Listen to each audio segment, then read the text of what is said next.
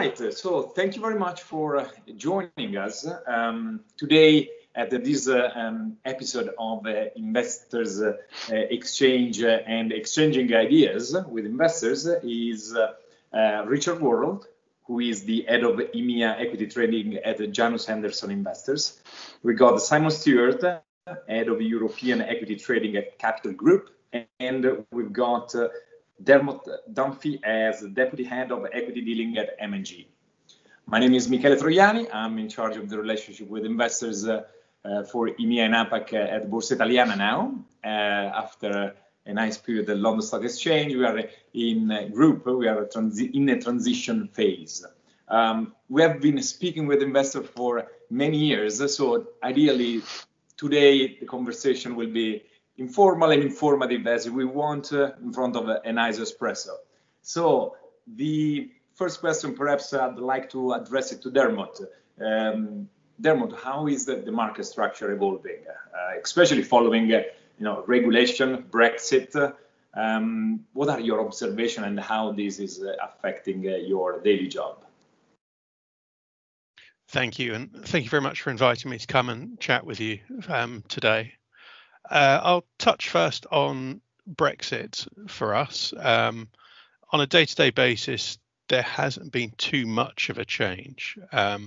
We've obviously had to make some changes for our funds, but in terms of liquidity and the concerns that we've seen in the press, the liquidity has moved to Europe, but it's still very accessible to us. So that's a very positive thing for us. We haven't seen a detrimental move there.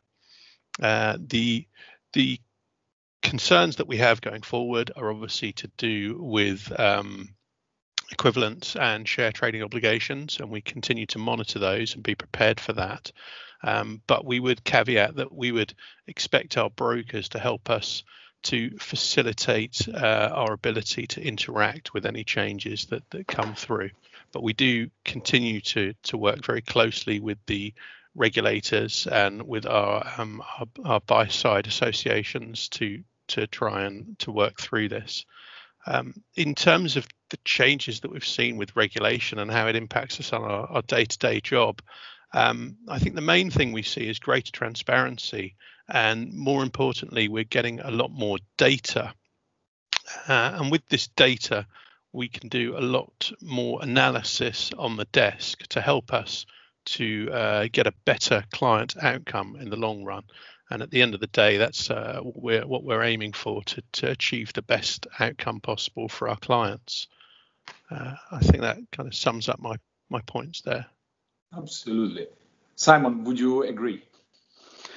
Yeah, I mean, I'd echo a lot of Dermot's points. I mean, I think, the key thing around it is when you look at a post-Brexit environment, it goes to show you how prepared I think the market was, which again, and us as an industry, we've seen this before with great regulatory changes. The organisation and the necessity that we've all spent around time, hours, financial sort of commitments to ensuring that we're ready for the go live date. I think that was there in its abundance across firms. I would agree. In terms of other areas, as we sort of look forward and go, with a wider scope, obviously equivalence is still very much on the on the agenda. Although it feels like as every day passes, the likelihood of it materializing is diminishing. I think just sort of other areas, the data point that Dermot raises is incredibly important. Transparency in the data that we're being able to obtain in this in a post-Brexit world. I mean, it's adding more credence to our execution strategies in terms of how we're sort of thinking about things. And the other thing which is key, the reliance and the dialogue that we're having with the sell side, and the exchanges alike in a post-Brexit world, it's incredibly important. As to ensure that we're right in terms of interpretation of rules, and and obviously as things are moving ahead. So all in all, it's been a very seamless transition thus far. I think the other thing is, the expectation I think from all of us is there's going to be plenty more on deck coming ahead. There's a lot of stuff out there from a regulatory perspective. Richard, maybe if I can move into you. Dermot said an interesting thing, which is transparency. And that bring me in mind the FCA recent paper on transparency being very correlated on to price reversion.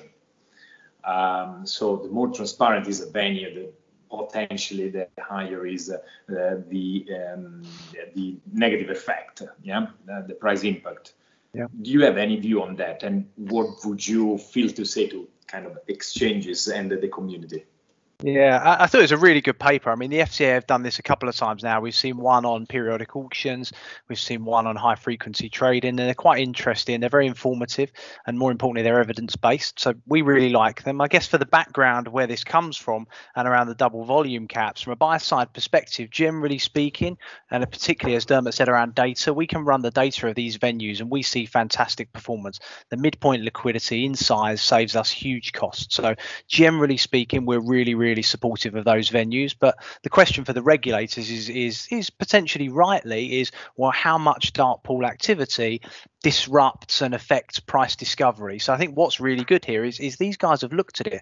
They've looked at the evidence and they've said, actually, and I mean the exact quote is, we find investors can reduce their execution costs by selecting venues such as dark pools. And that's the absolute key for us. It's the better client outcome. So for us, incredibly supportive, very good paper, and it's evidence backed.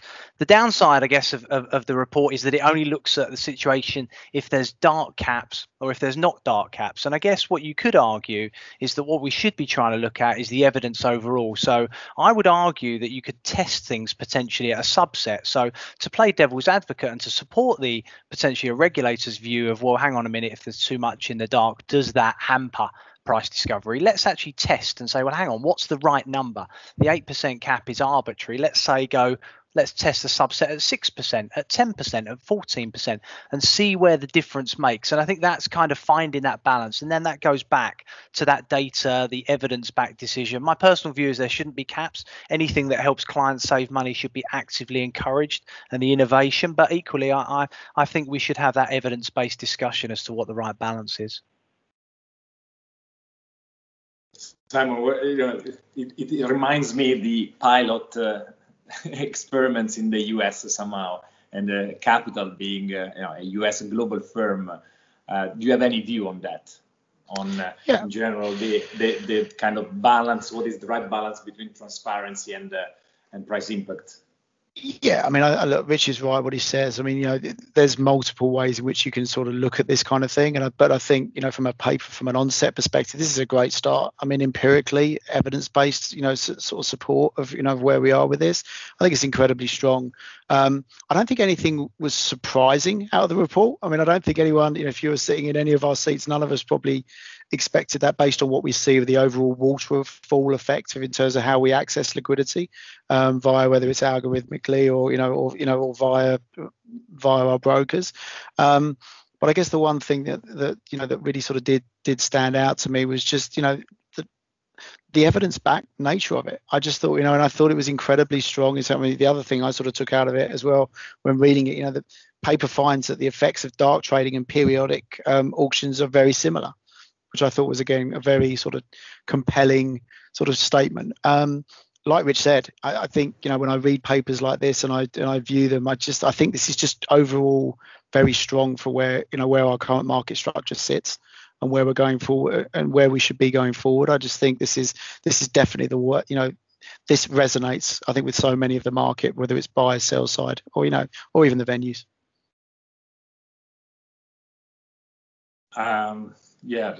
Reminds me a lot on how the market structure has evolved into Europe. The timing of the FCA paper is perhaps very interesting in terms of as soon as they left the European Union and the ESMA construct, in a way, they're ready to perhaps promote what, rightly or wrongly, other European exchanges or jurisdiction have been after. But that's my personal observation. Go on, Richard. I see you smiling. I don't need to say anything. I think my smile probably indicates the size doing the same. And Dermot, we don't know, right? But it looks fantastic timing, I have to say. But good for them. Good for them. That's the debate. That's what we should be doing, having that debate, stimulating it, and just sort of throwing these things out there and saying what's next. Yeah, what's next is my next question, actually. So, in the US, the latest debate is very much on the retail trading and the payment for order flow as well, therefore, which in Europe is banned, as you know. Now, do you think that on that front is Europe ahead or behind the United States? So, we all welcome democratization of the finance, somehow the retail being more actively engaged and informed on our markets and on our financial structure. But what do you think? I mean, in terms of payment for order flow, is Europe ahead or behind? I think the simple answer is we're ahead. I think, as you said, it's banned. So in theory, we're well ahead. It's not something that we've got to worry about.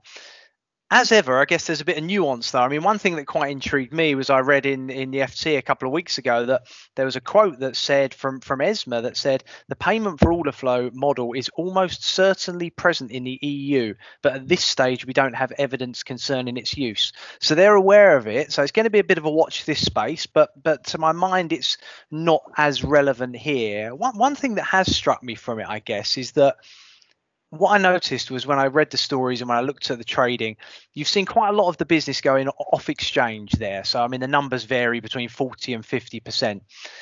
And that could be where the read across comes over here, because if I think about it, it's something that the regulators are looking at quite a lot, and potentially rightly, because they need to understand liquidity a little bit better.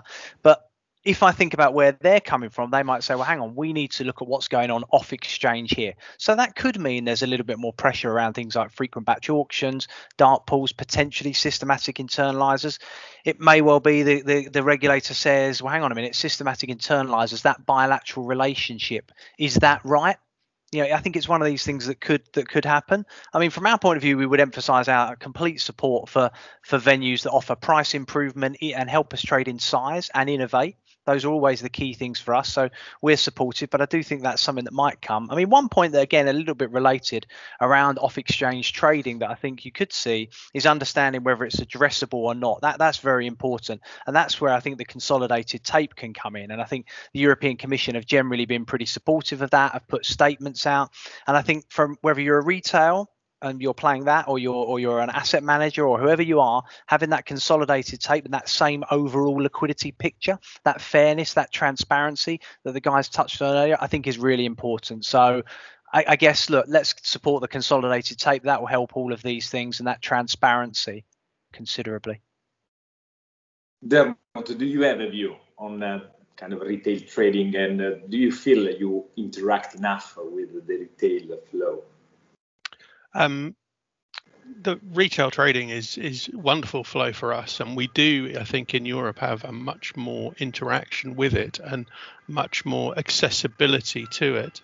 As Richard made a point there, it's about addressable and unaddressable liquidity, which we see in the US, and in the US where the retail flow won't make it to the institutional flow that's going to be up there against it. That can be quite tricky, and it has quite an effect on the algorithms that the brokers are using, that they're developing, because they'll tend to use a POV style algorithm, and whilst they may have a 5 or 10% POV, you can take out 20 to 30% of the volume that's being printed on the tape is not accessible.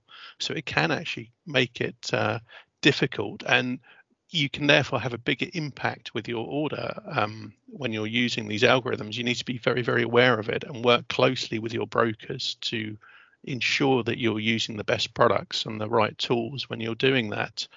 In Europe, it's just a great asset for us to have.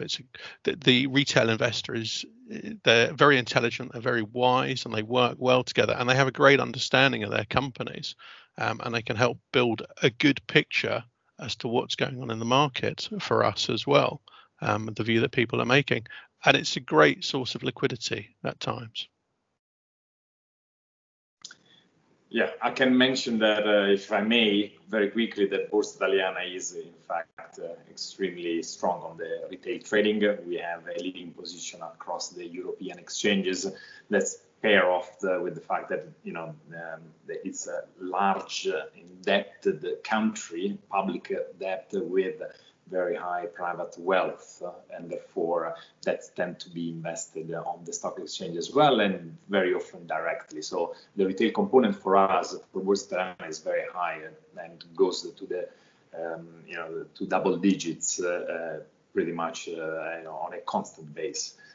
Simon, if I can come back to you, going forward, where do you see the exchanges, especially the European one? But exchanging, where do you think it would be helpful to innovate, especially maybe for investors? You mentioned a few things, very interesting: transparency, data, reliability of those data. What do you think the exchanges should do? Yeah, I mean, again, I go back to sort of my original point. I think it comes down a lot to engagement, understanding your client base, understanding your end user. So I think some of the best conversations we have are those, especially around the sort of quantitative and empirical area, about understanding what we're looking for, understanding how we're measuring our own executions. Those are historically conversations we've generally had with our counterparts on the brokerage side. But I think it's incredibly important that the exchanges are having those kind of discussions with us now in terms of how we're thinking about venue evaluation.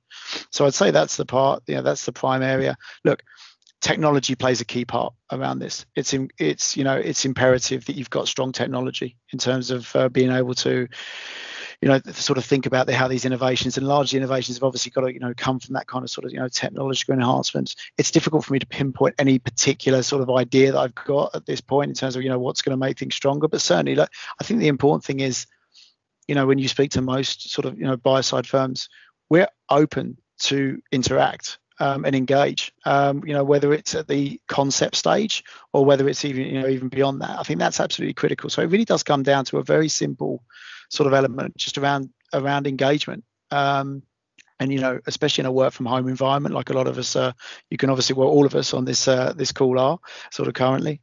So I think that's absolutely paramount. That that engagement is key. And yeah, that's my sort of view around it. Richard. Yeah, I guess innovation. I think I mentioned innovation kind of in every one of my answers, and I think that's kind of the key for how we think about things. So because we're trying to always bring it back to reducing clients' costs and saving clients money. So for us, innovation, and I think Simon's right, the engagement that we have with exchanges, with venues, whoever it is crucially important. I mean, I talked about the FCA paper earlier, and I think you're an expert at a really good paper looking at the closing auction, which was called Better Trading on the Close. And I think one of the things I really liked in there was it said the cost of a trade representing 3% of average daily volume amounts to 3.7 bips when trading in the close versus 13.9 bips when trading in continuous. So if you consider that continuous trading is 8.5 hours versus the close of 5 or so minutes, and it's over 75% of the volume, the innovation has to come at that continuous stage. I think that's where we've really got to find ways to innovate. For us, we quite like frequent batch auctions when we think of recent innovation. I think what we had there, they offer a good balance of that auction functionality, which Euronext said works so well, but also the central limit order book process, and we find them good. But I think the more it's hard for me, I think as Simon said, it's hard to pick out one innovation, because I guess if we could pick it out, it wouldn't be innovation. But I think absolutely right. Bring us ideas, come to us with, and I think anything you come to us with, I think we are always open with. So I think this is why we're in this call today, to have these dialogues with guys like you, and to keep that engagement going. I can remark that we are here as well as exchange, Borsa, Euronext, London Stock Exchange in the past, but we are here as well to hear your feedback, to listen and execute our innovation process. Dermot, from your point of view, anything you would mention in terms of where would you like the exchanges to innovate? What is that an exchange doesn't have that you would like an exchange to have? An incumbent exchange, obviously, which is the one I represent. Well, it's a difficult question, because as the guys covered it so well. If they were innovations that we knew what we wanted, then you'd be providing them.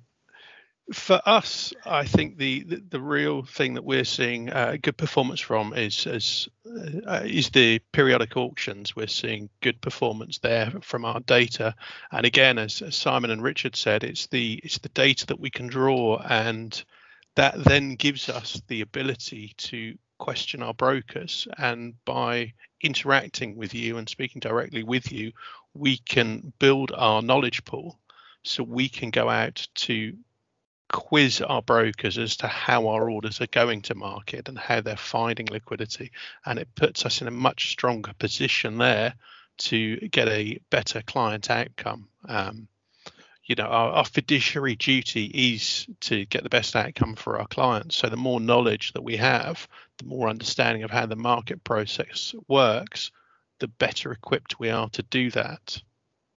Of late, I've found the innovation towards the trading at last has been very useful for us. That's been a good innovation, and that's something we'd like to see a little bit more progression on, because it's a good opportunity sometimes to access some good liquidity after the closing levels.